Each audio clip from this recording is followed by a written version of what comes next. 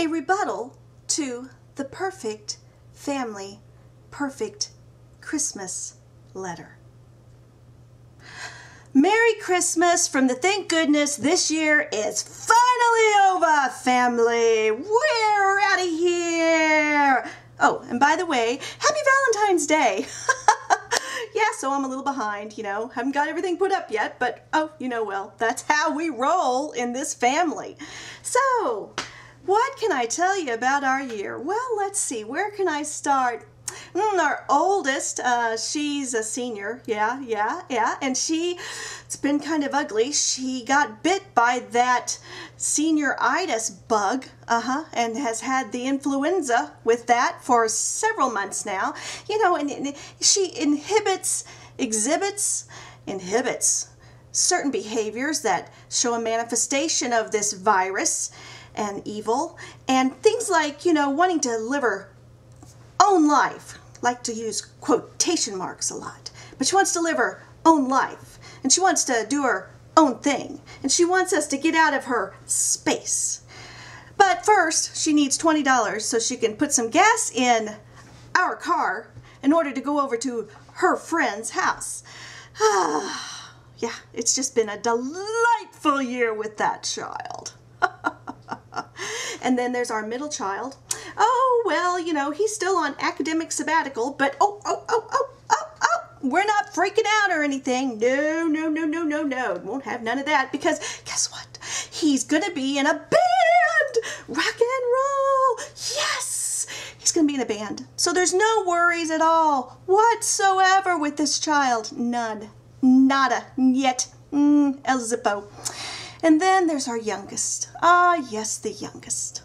The one that maybe I should have had about 1.5 years sooner, because if I had, well, anyway, I won't go down that road. But there's our youngest, who has somehow amassed more detentions in his first month of school than his siblings did in their entire school careers. And here's the thing. He's our third born. And as such, his father and I are really, quite honestly, we're just too tired to care much. Yeah, we've set aside a little more money for his therapy. Yes, indeedy. So yeah, that's the kiddos. It's been an interesting year. We were going to go on vacation, but gosh, that car of ours has 278,000 miles on it. So we made it down to the Hy-Vee and picked up some Noosa yogurt, and I thought it was a pretty exciting trip myself. It didn't go over too well with the kids. So yeah, the vehicles, they're kind of rough, and vacation became a staycation, became a I'm gonna lose my mind-ation. Let's see. Let me tell you a little bit about Rick. Yes, I'm still married to Rick.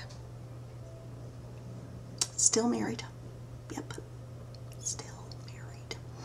And he still watches inordinate amounts of television, more in particular Andy Griffith. I don't quite understand that.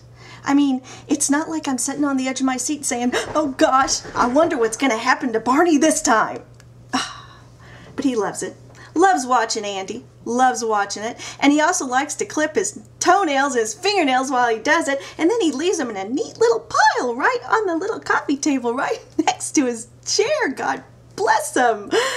He also yells still when political pundits come up on the TV screen and pontificates and waves his finger, which forces me to leave the room and do what I do under pressure.